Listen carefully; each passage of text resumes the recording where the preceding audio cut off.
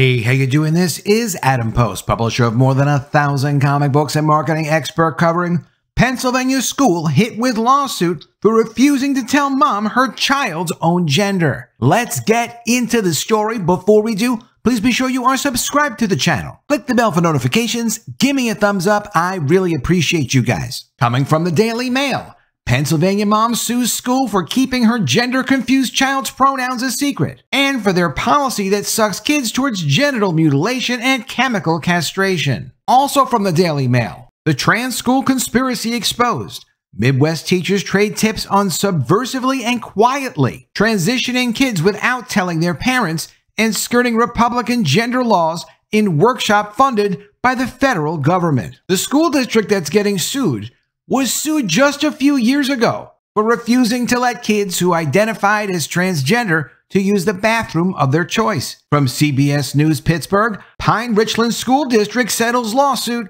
Transgender students can use bathroom matching their chosen gender identity. They go from blocking kids from using the bathroom of their choice, which is a traditional values thing, okay, to settling that lawsuit, allowing children to choose which bathrooms they want to go in by gender, their own choice, to now refusing to even tell parents if their children are trying to transition their genders during school. Parents don't not only have a right to know what's going on with their own children, they have a responsibility to do it.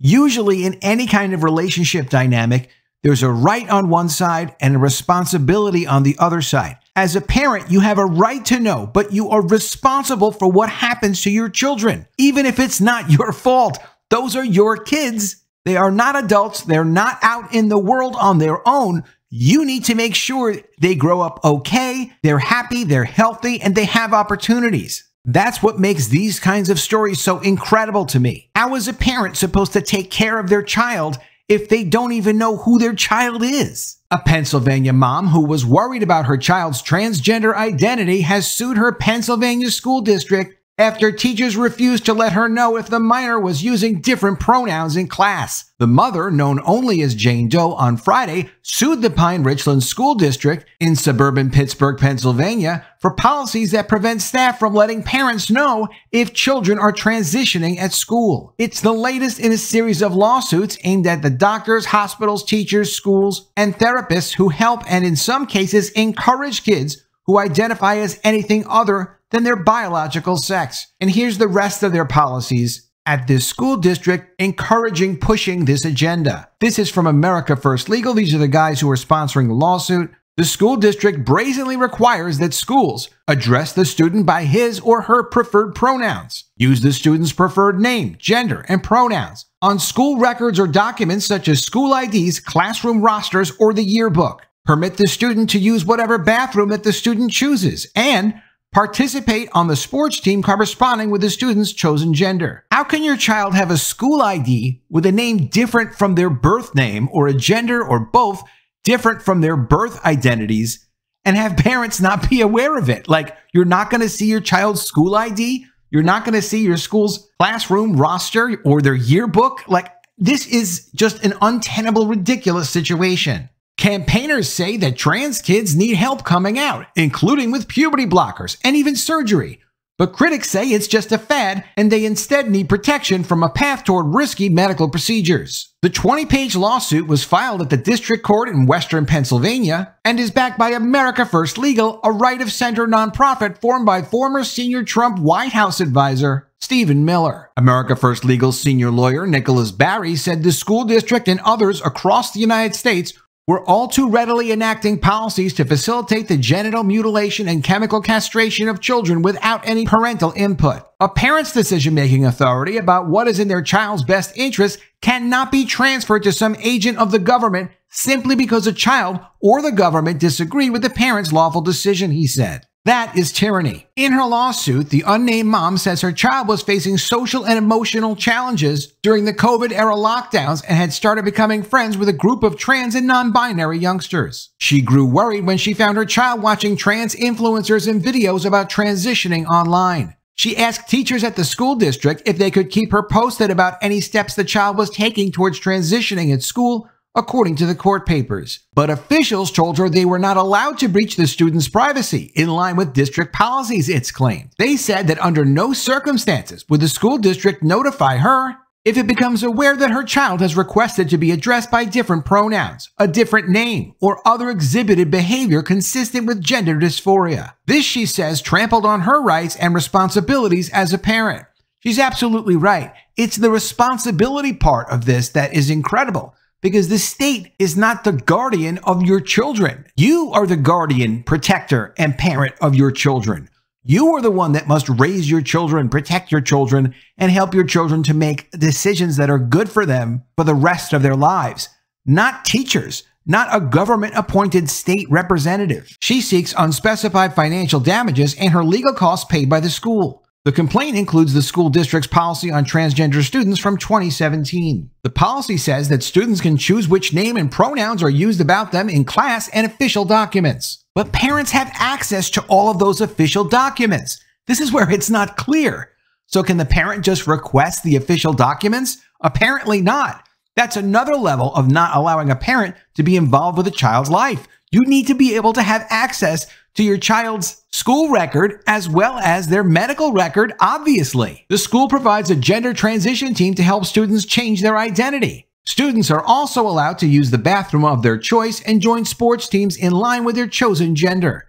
It also says that notifying a student's parent or guardian about his or her gender identity or transition may be unnecessary. The school district started letting students use bathrooms to match their gender identity in 2017, and that's according to this lawsuit settlement. Back then, the district was being sued by a group of trans students who said being banned from the bathrooms matching their chosen gender amounted to discrimination. The number of trans children between the ages of 13 to 17 doubled from 2017 to 2020 to about 1.4%.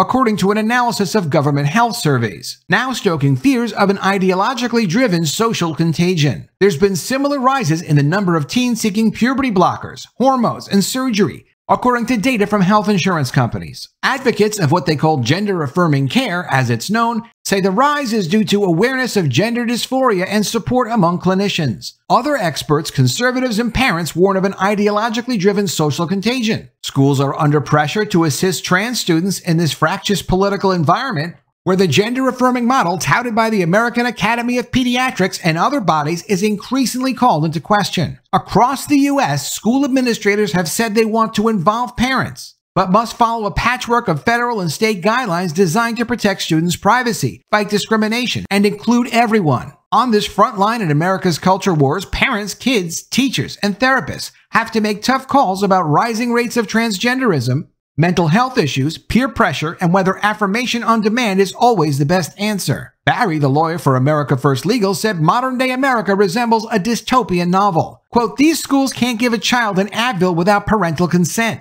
because fit parents have the right to direct the care and upbringing of their children without interference from the government," he said. But these same schools will socially transition a child without any parental input. And talking about transitioning a child, from the Daily Mail, the trans school conspiracy exposed Midwest teachers trading tips on subversively and quietly transitioning kids. Dozens of Midwestern teachers met online and traded tips on helping trans students change gender at school without their parents' knowledge, while criticizing a raft of new Republican laws on sex and identity. DailyMail.com gained access to an online session hosted by the Midwest and Plains Equity Assistance Center. They call themselves MAP, which is also an acronym for people with unhealthy relationships with children. Their organization is funded by the Department of Education, so that's the federal government, and the meeting was attended by some 30 teachers from Michigan, Iowa, Ohio, Illinois, and beyond. In the 4-hour workshop, they discussed helping trans students in the face of new laws in Republican-run states on gender, pronouns, names, parental rights,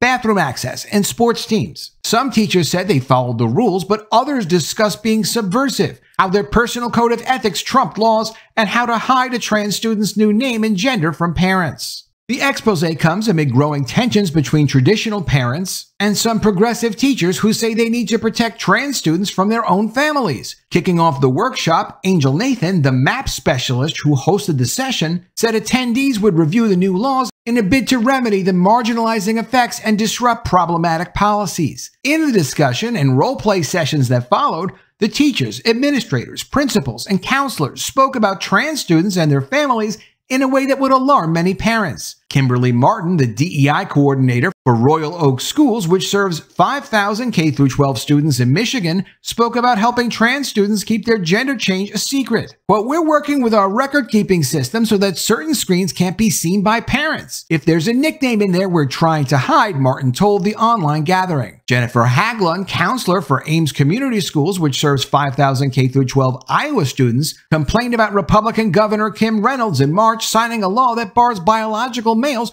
from competing on female sports teams. She bragged about her own activism of taking part in protest marches. Quote, "I know that I have my own right code of ethics, and that doesn't always go along with the law," Haglund said. Shay Martin, an Ohio-based trans educator who writes a socialist, feminist, and anti-racist blog called Radical Teacher, said she worked against laws that prohibit or restrict trans advocacy. Quote, "The stakes are very high for trans youth," Martin said. "I think that requires working subversively and quietly sometimes to make sure that trans kids have what they need. What they need is their parents, and they need to be taken away from these teachers." Martin did not describe any subversive acts, but later spoke about teachers addressing sexuality with elementary students who are aged between 5 and 10 years old. When talking about men, women, playground crushes, love, and marriage with youngsters, teachers should be wary of treating reinforced heterosexuality as the norm, Martin said. Finally, Yasina Jimenez, the director of educational services at Woodland School District, which serves some 4,600 K-8 students across 4 schools in Lake County, Illinois, slammed conservative teachers in a nearby district. Parents and teachers across Illinois have in recent years been angered by Democrat-led efforts to put tampons and sanitary napkins in boys' bathrooms so that trans female-to-male students can access them. Jimenez told her colleagues about a nearby school board meeting that exploded in violence over the tampon controversy. Quote, "That became a big violent issue because the individuals who were involved are also educators, which is sickening. But at no point in this session did any teacher say parents might know what's best for their own kids, nor question whether affirmation on demand was the only way to help a trans student. Teaching new wave gender ideology in schools and secretly affirming trans-identified students have become hot-button issues in American culture wars between liberals and conservatives." Their organization MAP, which hosted the workshop, is part of the Great Lakes Equity Center and is funded by the federal government under Title IV of the 1964 Civil Rights Act. It serves 11.2 million students in 7,025 school districts across 13 states. In November, MAP announced it had secured an $8.5 million funding arrangement with the Department of Education and millions more elsewhere. Parents must know what's going on in their minor children's lives at all times. Children do not need to have a secret life at school away from their own family. That's not appropriate. And as children go from one grade to another, the school is going to maintain a secret for numerous years? It's completely ridiculous. It will not work. This has to stop. Let me know what you think in the comments below. Always love to see your ideas. Please be sure you are subscribed to the channel. Click the bell for notifications. Give me a thumbs up, and I'll see you again soon with another video. And if I don't see you, I will miss you.